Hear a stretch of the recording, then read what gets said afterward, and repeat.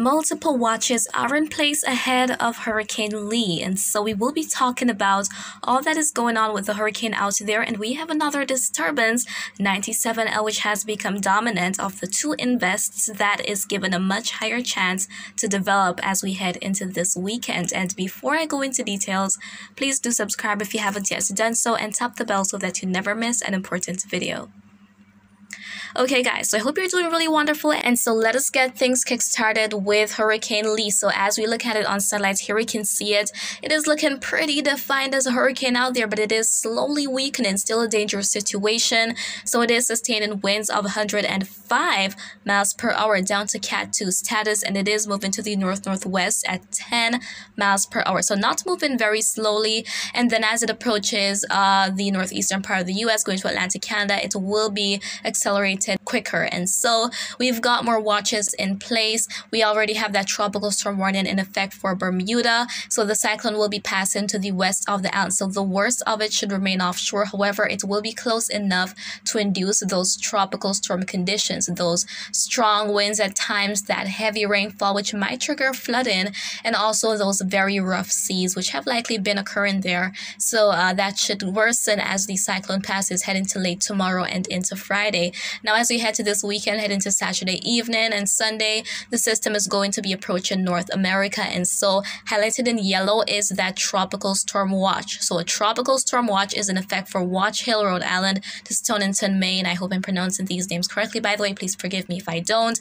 Also for Block Island, Martha's Vineyard, and Nantucket. So those areas under a tropical storm watch. And then we've got a hurricane watch that is in pink in effect for Stonington, Maine to the US-Canada border. So hurricane conditions, so such conditions, hurricane and tropical storm conditions for those watch areas are possible within the next 48 hours or 2 days. And then there's that storm surge watch in effect for Cape Cod Bay as well as Nantucket. So due to the winds of the cyclone pushing the water on shore, the ocean water, that is what causes inundation of coastal areas or immediate coastal areas. This is not going to be an extremely strong system at the time because it will continue to gradually weaken as it approaches post-tropical or extratropical cyclone status. So it's not going to be as strong as it is now, but nonetheless still a dangerous situation as those conditions are expected to bear down. So we'll keep you guys posted on that. And then we've also got Hurricane Margot out there, a Cat 1 hurricane that is loitering around, not a problem for anyone. But then we head west of the Cabo Verde Islands to the southwest, and here we can see that we've got this area highlighted now given a 90% chance to develop within the next 7 days, and through the next 48 hours a high 70% chance.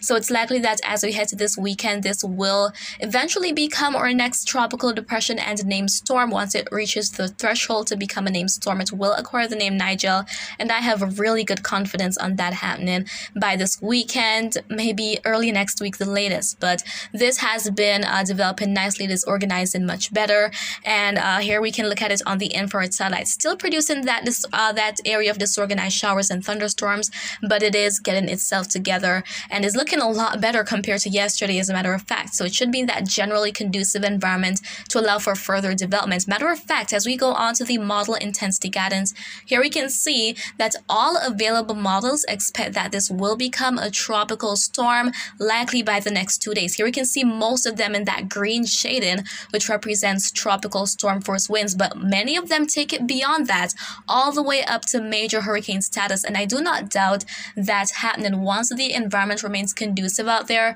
then it is likely that we will see it in fact acquire major hurricane status. So a major hurricane, if you're not aware, is basically category 3, 4, or 5.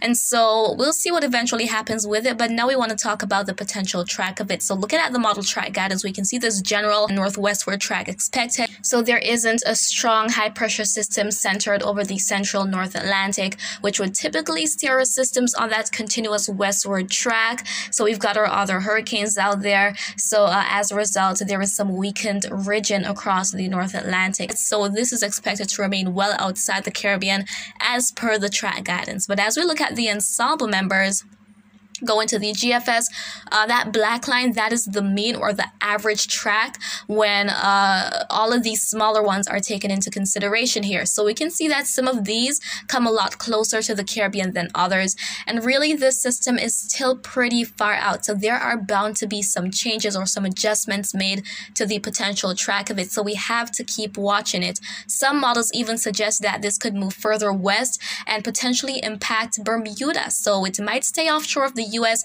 but it might impact Bermuda.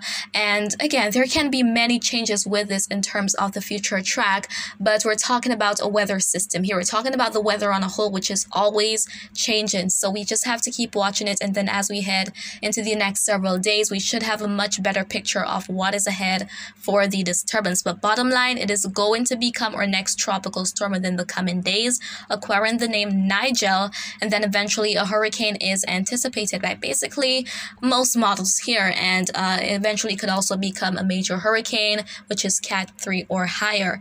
And I will continue to keep you guys posted on the disturbance as time goes by. So that is pretty much what I wanted to share with you in this update here, and I hope you found it to be quite informative. But if you have any questions, as usual, please do leave them in the comments. I'll respond to you once I get the chance to do so, and as always, remember to be weatherwise.